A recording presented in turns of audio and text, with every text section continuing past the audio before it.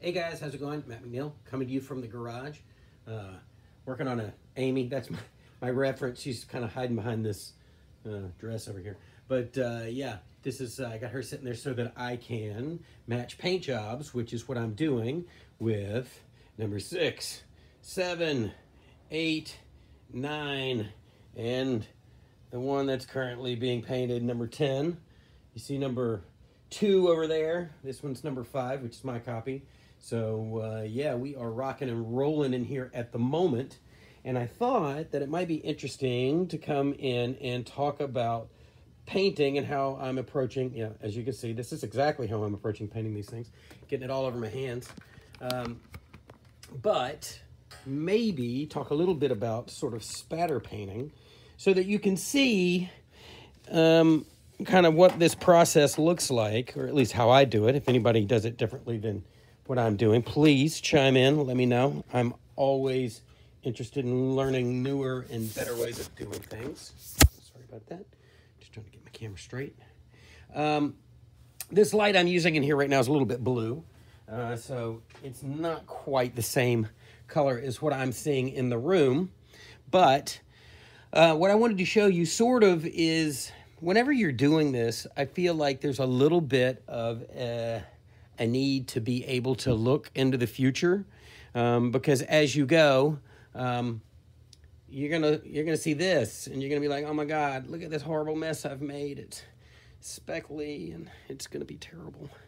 But the reality is it won't be, because any good paint job is gonna have layers and layers of colors. And so what I'm doing is I'm taking this sort of yellowish red, because Amy is not an unattractive vampire, so we don't want to really use purplish reds so much. We want to make her a little glowy. We want her to make her attractive but terrifying at the same time. And so what I'm doing now is I am actually doing her skin tones that will be underneath the makeup job that Amy has. So it's an important step, because, you know, a human being is going to have speckles and freckles and all of this stuff underneath their skin tone. And I don't know if you can tell, but like even my hand looks a little purple underneath this light. Let me cut this off for a second. Maybe we can get a better idea of what it is that we're looking at, because this is kind of a really bad example. Hold on. Okay, maybe.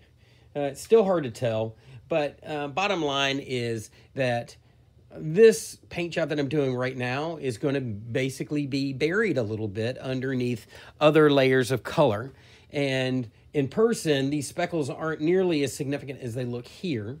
This is the third sort of paint pass that I've done on this particular blank. I based it out. And an interesting note is the base that I'm using on Amy is the exact same base that I used on my Bright Boy Evil Quist, my Evil Ed, my Michael, and now I'm using it on her because it's a really great sort of neutral color that I found at Sherwin-Williams. I paint a good base on all of my blanks. Then I go in with a sort of a brighter reddish, yellowish, I don't want to use the word orange, but wash. Because again, I don't want to darken her down. I don't want her to be, you know, like if we were doing a Freddy or a Jason or something like that, I think that we would want a darker wash. Definitely when I did Evil Ed, I was doing a darker wash. Even Michael, I was using like a burgundy wash and a black wash. But for this, I don't want to make her too dark, so I'm not doing that. I'm doing a little bit of a brighter wash on her. And then I'm now coming in with this color here. Hard to see, but you saw it in the cup a minute ago. Literally, I am now breaking up. Let's see, maybe we can see here. That's a fair indication. Again, this video, this blue light I'm using is not the best for, but you can get a sense of sort of how base neutral this skin tone is, which allows me to come back in now with my sort of speckle pass, right? And come in with my speckle pass and break up this sort of neutral color. And so what I do is I take my brush, you can see, and I speckle it all over. And you might go, oh no, look how big those dots are.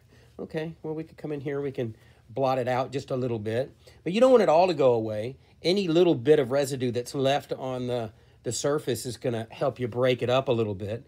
And, you know, again, skin that doesn't have makeup on it is got variation, and that's what we're looking for here. We want to break it up. And this is just some cheapo Michaels brush that I got.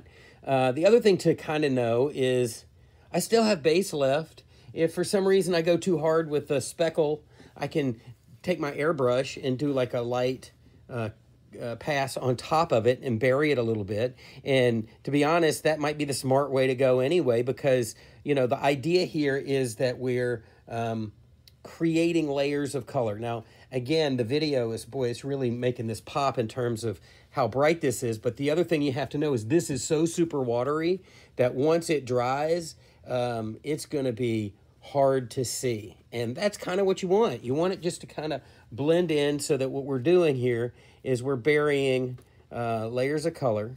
And the other thing to know, I don't know if you can see it now, but now that my brush isn't particularly wet, this is the money right here, because it's just breaking it up enough, and now I'm not having to blot the color away. Can you see it even going on? Maybe not, but the effect is going to be super, super cool, because I'm not dealing with the hard edges and the bigger dots.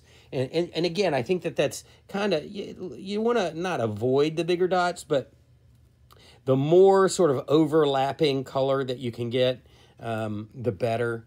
And again, you know, worst case scenario is if I find that this is just a little bit too much, a little too hard in regard to color. Like, as you can see here, I got a dot of color here that I did earlier before I started the video. Luckily, it's still wet. That you can just either blot it away, or when we come back through here, we'll take another pass with a color. Now, you can sort of see as we back away from the blank here that all of those dots just kind of go away, right? But it gives us a nicer, sort of softer breakup, because if we just painted this with a base and then put the makeup on her or whatever, she would look very monochromatic, two-dimensional. There would be no warmth or depth to the paint job.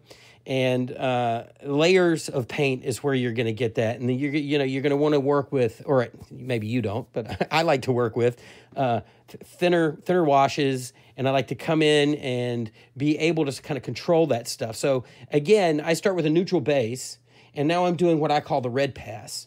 And so what I'll do is I'll do a nice speckle breakup on everything. And then I'll take my airbrush and I'll come in and do a little detail stuff with this color.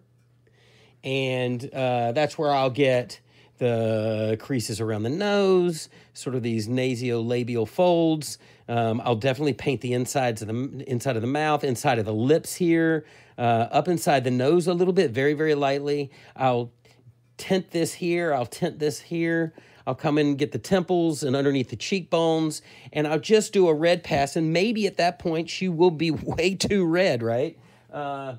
It's not, in fact, the case, because I'll show you here. This is an Amy that's had a red pass. Actually, on video, it looks really red because of this blue light. But you can sort of see where I've gone in and kicked up a little bit of red here and there. But what you can always do, and what I always do, is after my red pass, I do a yellow pass. And strategically add yellow, particularly in the forehead area, covering into sort of here and here, and maybe a little bit on the chin. And then I'll definitely get the neck area, break all this up with a very, very, very thin sort of bronze yellow pass. And in some cases, I'll come back and I'll do a very, very, very subtle light blue speckle in certain areas, just to kind of, if at that point everything feels too warm, I can cool it down with the blue. And it's really, really kind of interesting to watch a paint job that immediately looks too red just by doing a very subtle, like very thin blue sort of speckle pass, you'll end up kind of cooling that paint job down. So you can start with something neutral. You can make it way too warm. Then you can skew it a little bit orange, and then you can bring it back with the blues.